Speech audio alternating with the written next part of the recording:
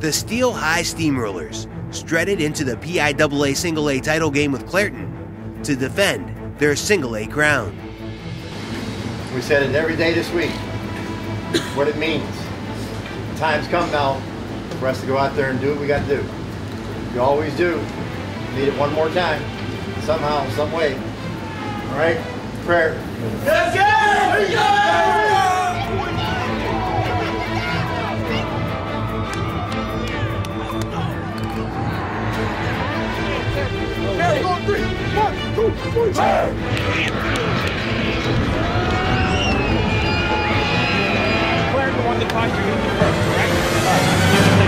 It was the Clairton Bears who called out the vaunted Steamrollers in the first 24 minutes of play.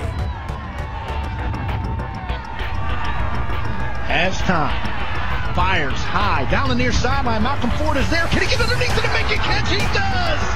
Malcolm Ford holds it in at the 15-yard line.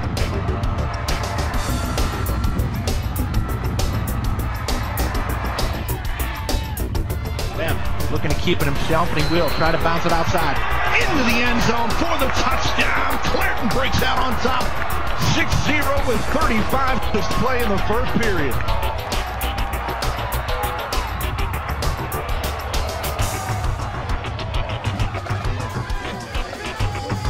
Despite outplaying the Steamrollers for 24 minutes, the Bears settled for an 8-all tie at the break. Down the far sideline on the kickoff return, this is Jordan Smith. Then Smith is going to take it all the way for the touchdown, 92 yards. Steelton-Highspire answering the bell Lee mode. And then, in the third quarter, it all went awry. Steel High's inspired play, combined with a series of mistakes by Clairton, doomed the Bears to Single A silver.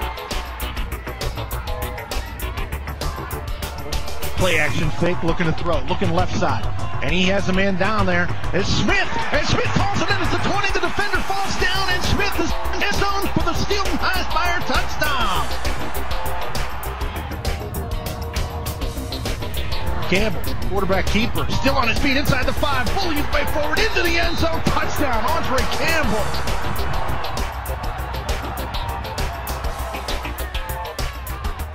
Campbell on the quarterback keeper, and he is in for yet another Steelton-Highspire touchdown, make it 34-8 as the Rollers have rolled here in this third quarter.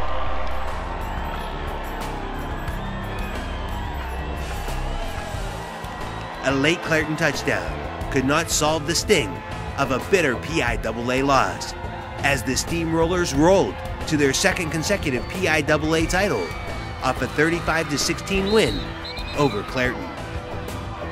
Webb under center, high formation behind him, quarterback keeper. Webb pulls his way forward into the end zone, touchdown Clairton. Now a career-capping touchdown for Troy Webb. They're going to lose this football game 35-14, but a good drive there. The Clairton Bears 15-0 season, 2 seconds away now from becoming a 15-1 season. Steelton-Highspire will move to 16-0 and win the Single A championship.